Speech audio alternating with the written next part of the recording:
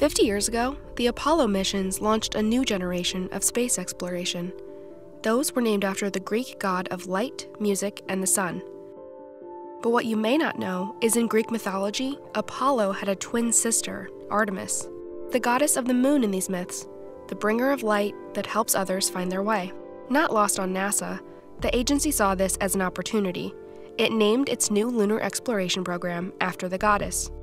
Enter the Artemis Program. We could spend all day talking about these future moon missions. Astronauts will be doing research on the lunar South Pole, and there's the Lunar Gateway, a space station that will be assembled in orbit.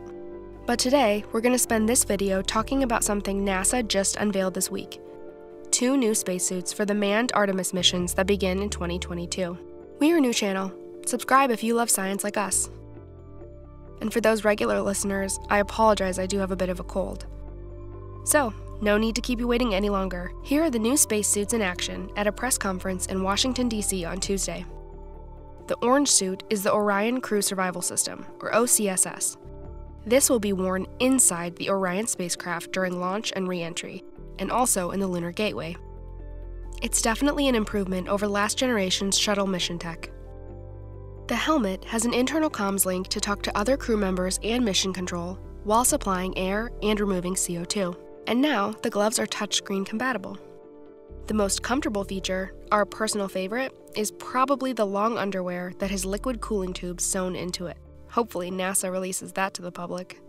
Now, probably most important to them, if cabin pressure is lost, the suits keep astronauts alive for up to 6 days. And in the event of an off-course landing, they come equipped with things like a personal locator beacon, strobe light, knife, and other survival gear. Let us know if you like that suit or the next one better in the comment section. The second suit, well, screams America. And probably for good reason. It has identifiable color markings since other countries like China and Russia are working on their own manned moon projects. Named the xEMU, this one is for wearing outside the spacecraft on the lunar surface. It has a lot of new features. For one, a big danger for anyone walking on the moon is the soil, which is composed of tiny glass-like shards. This new suit has features that prevent inhalation or contamination of the life support system. It can also withstand the extreme temperatures astronauts have to deal with, minus 250 degrees Fahrenheit in the shade and 250 degrees in sunlight. Insert Armageddon reference here. What's also nice is due to advancements in electronic miniaturization, this suit has duplicate systems in the event of failures. And lastly, the suits are much easier to walk in. Astronauts no longer have to bunny hop like they did on the Apollo missions.